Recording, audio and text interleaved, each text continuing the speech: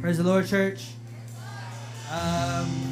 Let's all join us in prayer together on this wonderful Christmas Sunday.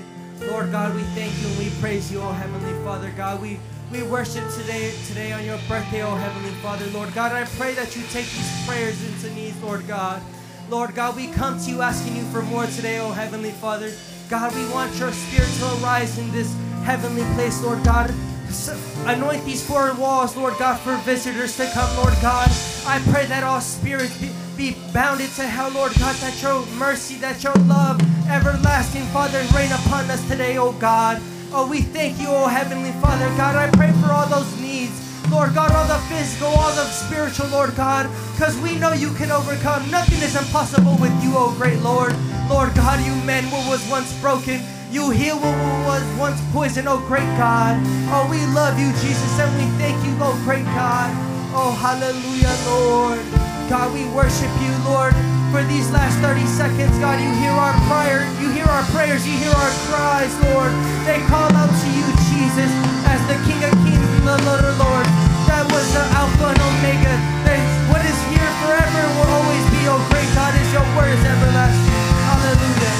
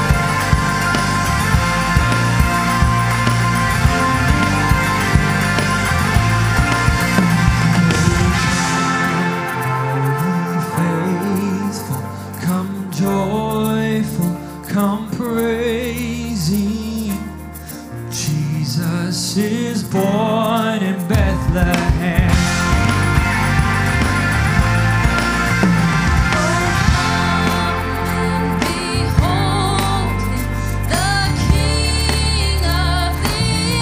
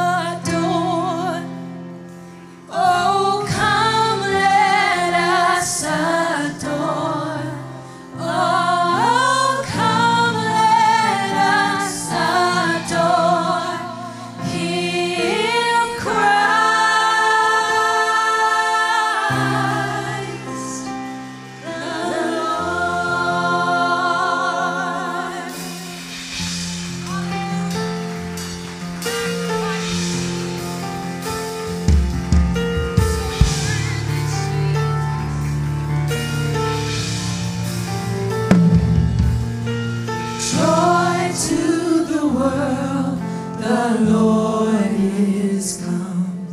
Let earth receive her King. Let every heart prepare him room, and heaven and nature sing, and heaven and nature sing, and heaven and nature sing. Joy, joy, the joy of the Lord is my strength. Joy, joy, the joy of the Lord is my strength. Oh, he is my hope. Sing joy, joy, the joy of the Lord is my strength. Oh, oh, oh, oh, oh,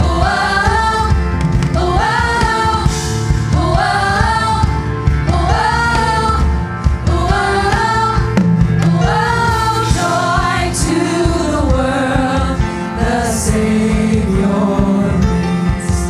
Let men their songs employ, while fields and floods, rocks, hills, and plains repeat the sounding joy, repeat the sounding joy, repeat the sounding joy. Joy, the joy of the Lord is my strength. Joy, the joy of the Lord is my strength. Oh, he is my hope. Joy, the joy of the Lord is my strength. Oh, oh, oh,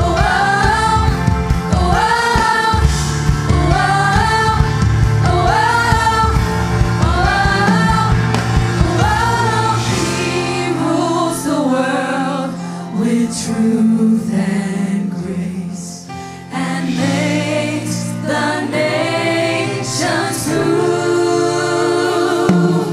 the glories of his righteousness, and wonders of his love, and wonders of his love, and wonders of his love.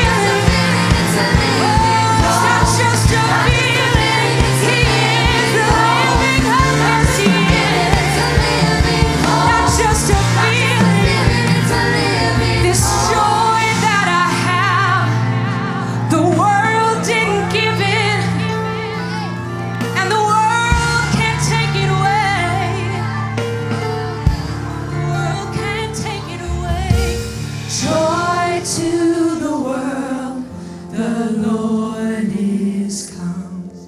Let earth receive her King. Let every heart prepare him room, and heaven and nature sing, and heaven and nature sing, and heaven and nature sing.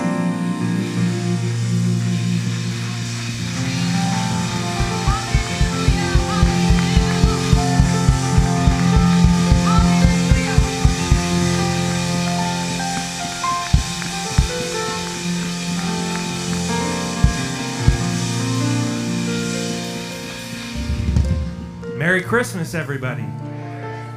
It sure feels good in here. You can find your way back to your seats.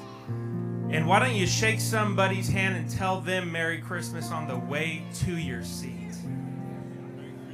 It certainly is very special to be here with you today. Christmas doesn't always fall on a Sunday. But I'm here today, and I can genuinely say that I'm happy that it does. Because you don't always get to see all of your family on Christmas. That's one of the things that can be a little bit challenging. You want to spend time with everyone. You want to see everyone. But I'm very thankful that I get to see and be with my Rushing Wind family today. That brings me joy.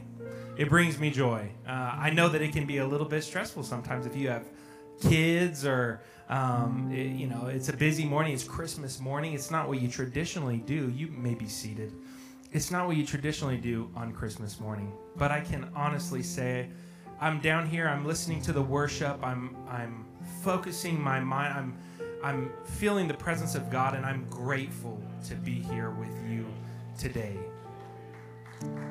I have a couple of quick reminders on this Christmas day.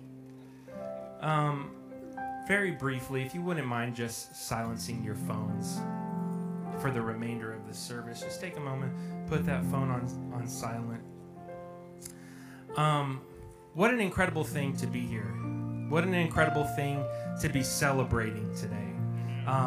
We remember the birth of Christ. And of course, with the birth of Christ, you just begin to think of the goodness of God in your own life. A lot of us have had new birth in our life at some point, and for some of us, maybe it was this year. You can't help but be grateful. And when you take a moment to reflect on the birth of Christ, the true meaning of Christmas, you can't help but think of Easter, really, and the cross, and what that means for us, and what that means in each and every one of our lives. There was a new covenant formed, and it was birthed that day, but it was felt a few decades later, really, on that cross. And what happened on that cross is the reason why we're still here today. And I know it's Christmas. I have a couple of announcements to get through, and we're going to be really fast. But I just want to remind somebody, if it's somebody who's watching online or if it's somebody here today, that God can do a completely new thing in your life. He can completely turn your life around. You may be facing a problem or a situation in your life that truly feels hopeless. But when you dive into this Christmas story, it's all about hope and grace and compassion and a loving God who loves you so much that he would step down from heaven, be wrapped in flesh, live a hard life on this earth, and then die for you so that you can have life more abundantly. And so I just want to remind somebody today, encourage you. If you're here and you're looking for encouragement, be encouraged in the Lord, because he's got something incredible for your life coming into this new year and here today. For our reminders, HYC Holiday Youth and Hyphen Convention for our youth and hyphen and our parents. Remember that that's going to be held this coming week, December 28th through the 31st. A few more details about drop-off, pickup, things like that will be sent out tomorrow, but we're meeting Wednesday heading out from there. And if, of course, we always open up or let you know that even though it's Christmas, if you have not been baptized yet in the saving name of Jesus Christ, then the baptism still works even on Christmas Day. It still works. There's no greater Christmas memory that you can have than being baptized in Jesus' name on Christmas Day. So if there's anybody who would like to be, I think, first in Rushing Wind history, I'm trying to entice you here. I'm trying to encourage you. First in Rushing Wind history to be baptized on Christmas Day. We would love to make that happen. So if you'd stand with me right now, we're going to go into another form of worship before we move on in our service, and that is the form of worship in giving. If you'd like to give an offering today, there's a few ways you can do it. You can give it through Zelle, rushingwindchurch1@gmail.com on Zelle. You can give in the back with card. You can give up front with cash or check. You can give on the Tithely app, or you can give on our website, and that is Rushing Wind Church. Oh man, look at me. Once again, help build the website, and I can't remember the website here. rushingwindupc.org/give. Thank you very much, Brother Brand, for all that you do, media team, for saving the day. Why don't you bow your heads with me right now before we come and give? Let's pray. Lord Jesus, we thank you so much for this day, Lord God. We thank you for what this day means to us, each and every one of us. Thank you so much for your goodness over this year, Lord God, and we pray that you would continue to have your way in this church, in this people, for this coming year, Lord God. Do your mightiest work this year, God.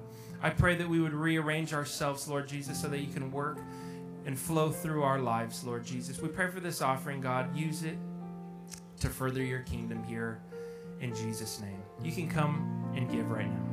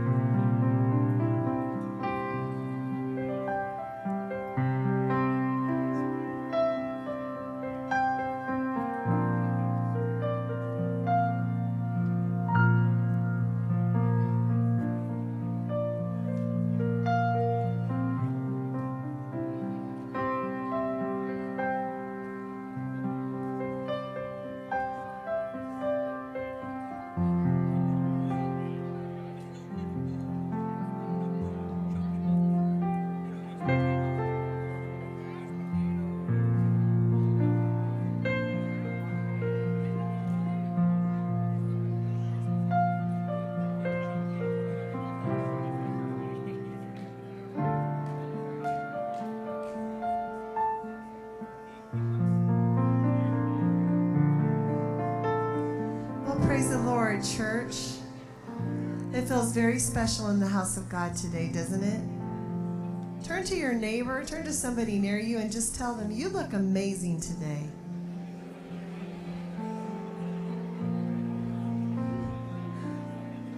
Thank you. You may be seated. I said it feels special in here today because it just does. There's something about a Christmas time, Christmas day in the house of God. My son mentioned it a little bit, but it's just a little more intimate. And we've been with people that we love, and there's always a special feeling in the air at Christmas time. And for a moment, if you will, just take out just a moment, and hopefully you've taken a little bit longer than that, but just to really think about what it must have been like those many, many years ago. We sing about it, and we talk about it, and we recognize it, but what it was really like the night that he was born. And I have thought about it a lot, and it always brings tears to my eyes, and just the gift that was given to mankind that night that changed the world and changed destiny, changed our lives forever. And I'm so grateful for that. And along with the things that I'm very grateful for is special surprises at Christmas time. How many of you have had a special surprise happened to you, somebody or something, or a word from someone, a card from someone, just out of the blue, it brings out usually the best in people and the thoughtfulness that there is. But we had very special surprise this weekend. Last night we gathered with our family, my children, their spouses, and fiance, and we had a very special surprise. And one of those surprises is Nani is with us. And yeah, this is actually Nani is my dad's sister. And so she's really my aunt, but she's really Nani. So she takes on different roles and different titles. And my kids and I are just so blessed, and my husband, to have her with us this Christmas. I mean, it means the world to us. And really, we were looking forward to it. And she's been with us several days. And it's good to have her here, isn't it, church? We've had her here before, but it's been a while, and we're just so grateful, Nani, that you are here with us today. And I've talked about this before, but this woman has been such a shelter and a stability in my life. And the many things, life puts you through the ringer sometimes. And it's part of life, the ups, the downs, the joys, and the valleys we walk through. But she's always been by my side, and she's walked through every one of my high times and my low times right alongside me. She's been a great support to me, to my family. She loves my children so much, and that means the world to me. And I'm just so grateful to have her with us today. And also, a very special surprise, my husband's father and his wife are with us for there they are. I was looking for you through the, yeah, they're right over here. And you talk about a special surprise. I don't care how old you get, there's something about having your dad with you. And they came in yesterday, and it was cute because I could see my husband just light up. And I know he was happy to have his father with him. And so we're grateful to have you with us today. Thank you for coming. Thank you for being with us. Very grateful. And I'm going to try to sing a song. So it was hard, though, because, you're going through, and Sister Kaylee's asked me if I could sing a Christmas special. And you know me, I'm not going to pick out anything real chirpy or jolly, because Christmas time moves me, and so of course I start heading toward the bluegrass. So I know some of you have no idea what that even is or what it means, but you're going to get a little bit of it this morning as I sing. So if you would worship the Lord with me.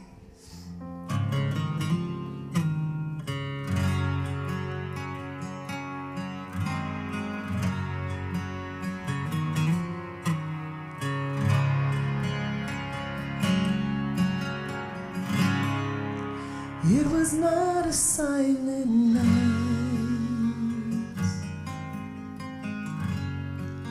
There was blood on the ground.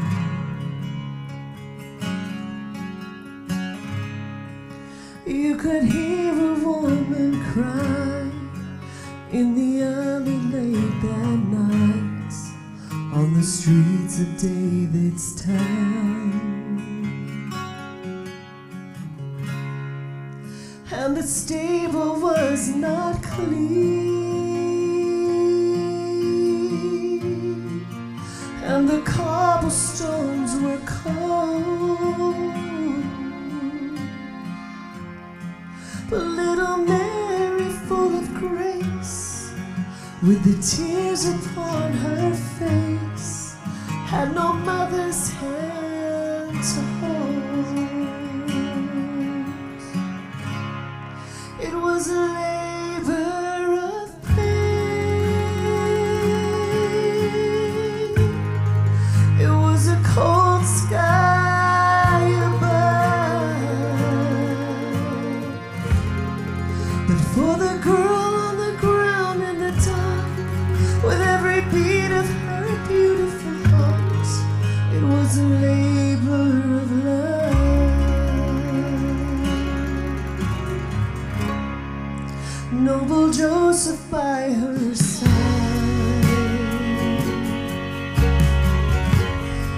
calloused hands and weary eyes.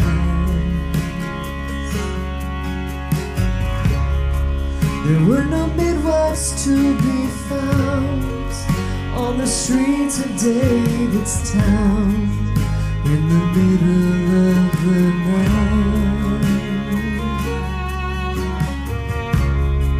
So we held her and he prayed. Shafts of moonlight on his face,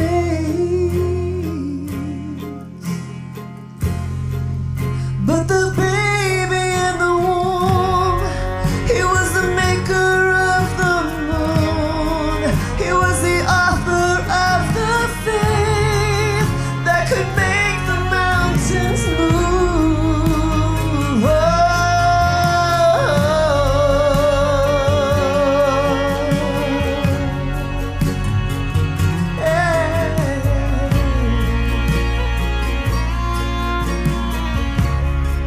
It was a labor of faith.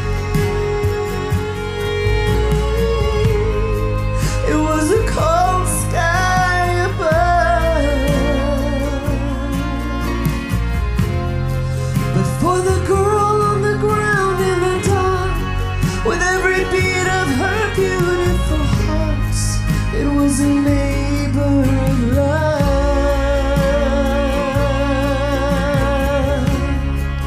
Little Mary full of grace, with the tears upon her face, was a labor of love.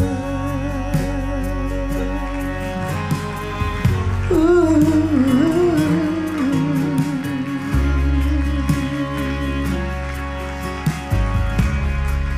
It was not a silent night.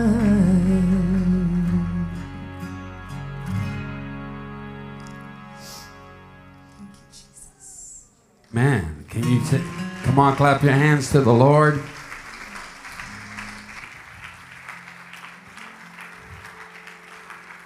Praise God. She's still the GOAT in my opinion.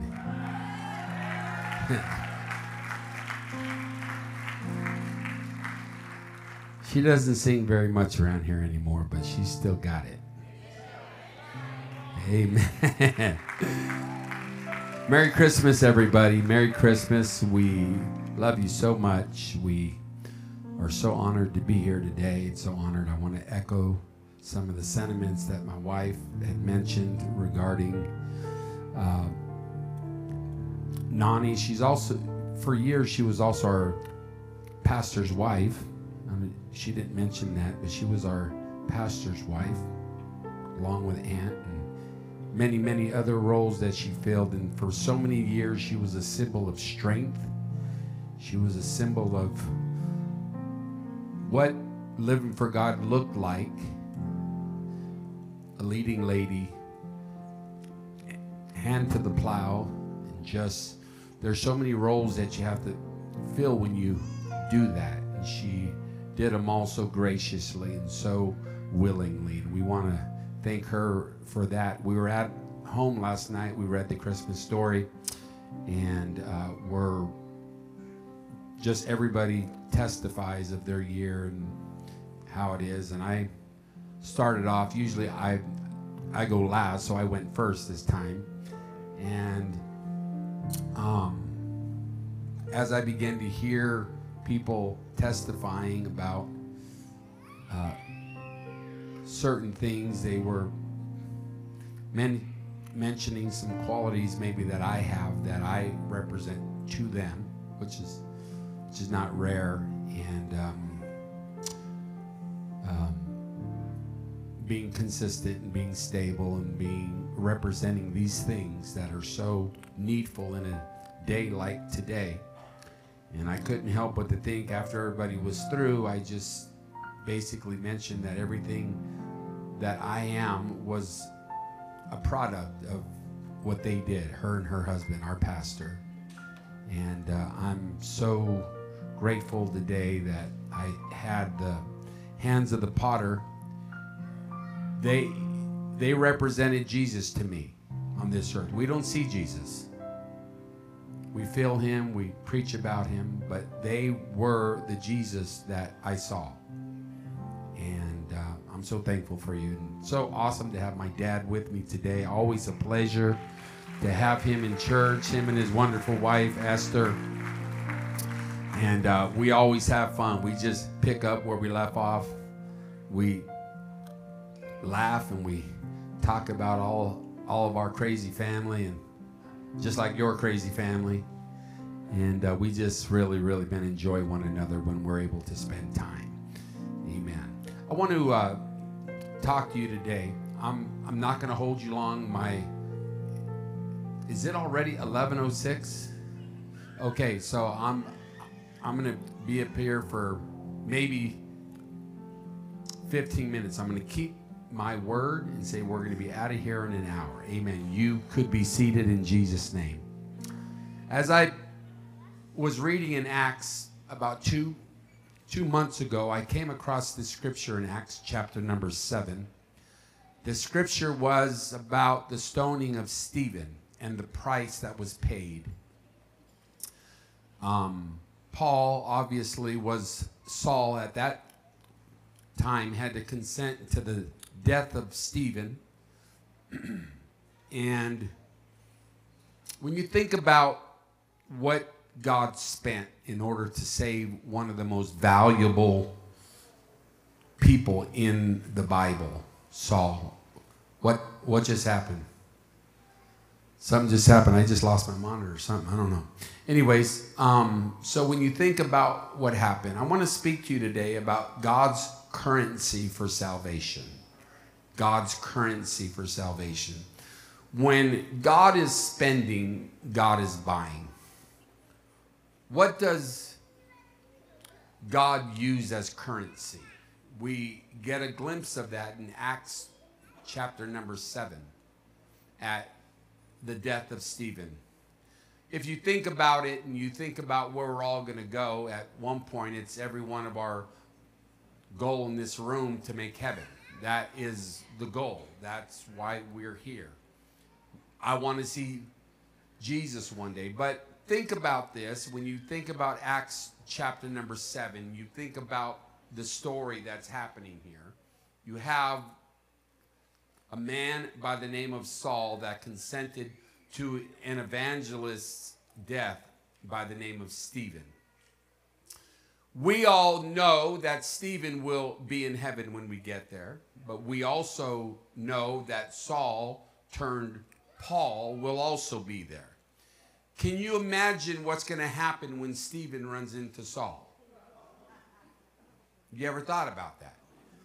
What's going to happen when this man that consented, he's probably going to say, how on earth did you get here? The last time I saw you was at my death. The last time I saw you, you were consenting to people gnashing on me with their teeth. I watched you destroy the only thing that I ever lived for. This probably is going to be a little of the conversation between Saul, Paul, and Stephen. But I can see Paul speaking to him and saying, after that afternoon, I was never the same again. Stephen, you bought me. God bought me with you. You gave your life that I might live. Stephen, I wrote 2/3 of the New Testament that we left. I instituted and I wrote church order. I left letters. I wrote letters from prison. I would suffer many things. And when Paul got a little older, he would write these words. He said, I am ready to spend and be spent. Spend me. I can see Saul telling God, spend me since you spent somebody else in order to win me. Spend me. Spend me to buy someone else. And when God, the God of all eternity, robes himself in human flesh, as the word of the Lord would say, became Emmanuel, God with us. He would spend a man to purchase our salvation. In God's economy, he doesn't spend money in houses and cars and things like that. God spends people. God spends people like my pastor and his wife that would strap up week in and week out and give and pour out to the family of God. God spends people. And God would send us the King of Kings and the Lord of Lords, the God-man from heaven. And God would show us. God would spend people, but he would be the living example. God would show us through his own flesh in his Son, Jesus Christ. He would model it out for us. He came to us. The scripture says, and she shall bring forth a son, and thou shalt call his name Jesus, for he shall save his people from their sins. She will bear a son, and shall call his name Jesus, for he will save his people from their sins. Thus we have the birth of the currency of God. Unimaginable, unthinkable, the incomparable Christ. There was a poem written, or I don't know who wrote it, but it's a awesome tale or a poem, and it's simply stated the incomparable Christ. And this is the currency of God, the man Christ Jesus. People, God spends people. The incomparable Christ goes a little something like this. More than 2,000 years ago, there was a man born contrary to the laws of nature. He lay aside his purple robe for a peasant's tunic. He was rich, yet for our sake he became poor. The man lived in poverty and was raised in obscurity. He received no formal education, never possessed wealth or widespread influence. He never traveled extensively. He seldom crossed the boundary of the country in which he lived. But this man's life changed the course of history. In infancy, he startled a king. In childhood, he amazed religious scholars. In manhood, he ruled the course of nature, walked on the stormy waves, and hushed the raging sea to sleep. This was the incomparable Christ. Healed the multitudes without medicine and made no charge for his services. He never practiced psychiatry, yet he healed more broken hearts than all the doctors far and near. This was the incomparable Christ. He never wrote a book, yet his life has inspired more books than any other man. He never wrote a song, yet has furnished the theme for more songs than all the songwriters combined. He never founded a college, but all the schools put together cannot boast of having as many students. This is the incomparable Christ. He never marshaled an army. He never drafted a soldier or fired a gun, yet no leader ever had more rebels surrender to him without shots fired. This is the incomparable Christ. Herod couldn't kill him. Satan couldn't seduce him. His enemies could not destroy him. The grave could not hold him. After 3 days, he rose from the dead, alive forevermore. This is the incomparable Christ. He is the ever-perfect one. He is the Christ, the Son of the living God. The man stands forth upon the highest pinnacle of heavenly glory, proclaimed by God, acknowledged by angels, adored by his people, and feared by every demon, and risen, the Lord and Savior. His name is Jesus Christ, and this is the incomparable Christ. Let me tell somebody this Sunday morning, there's no God like our God. There's no God is powerful. Our God is an incomparable, unthinkable, unimaginable Savior. This is the incomparable Christ.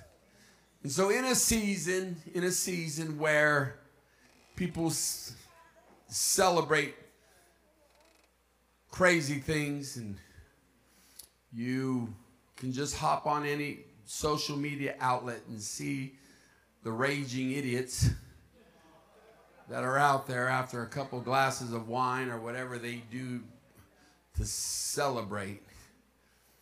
Now, I'm all for celebrating the season, and if you still believe in Santa Claus, God bless you, because he's real.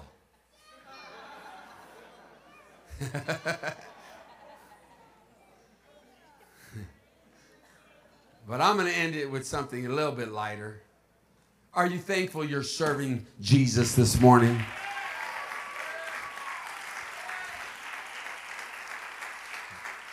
I'm thankful I'm serving the Lord. But I want to give you a few reasons why Jesus is better than Santa Claus. Yeah. All right? I'm going to give you a couple reasons. Are you ready for them? Santa lives at the North Pole. Jesus is everywhere. Santa rides a sleigh, but Jesus rides on the wind and walks on the water. Santa comes once a year, but Jesus is our ever-present help in the time of trouble. Santa fills your stockings, but Jesus supplies all your needs. Santa comes down the chimney uninvited, but Jesus stands at the door and knocks, and then enters into the hearts that invite him. You have to wait in line to see Santa, but Jesus is as close as the mention of his name.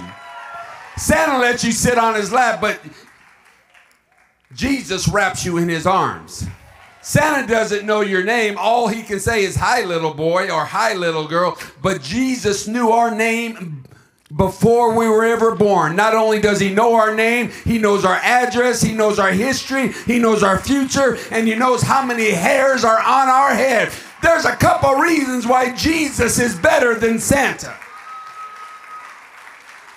Santa has belly full of jelly. Jesus has a heart full of love.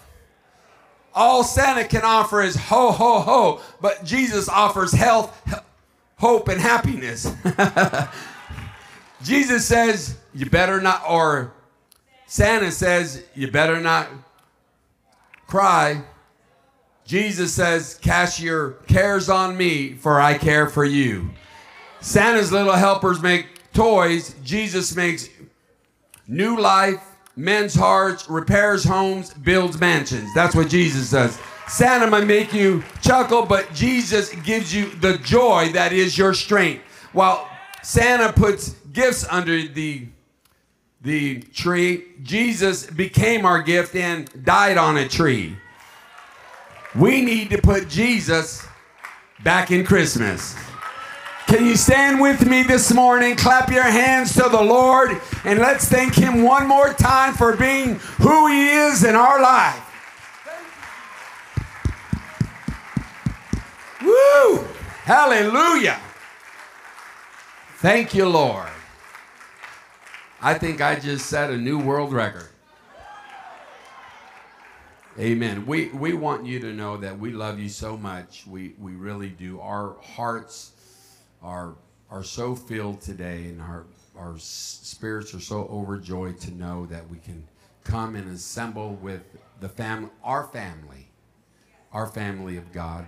But you are our family. You are each and every one of you, and even those that weren't able to make it today.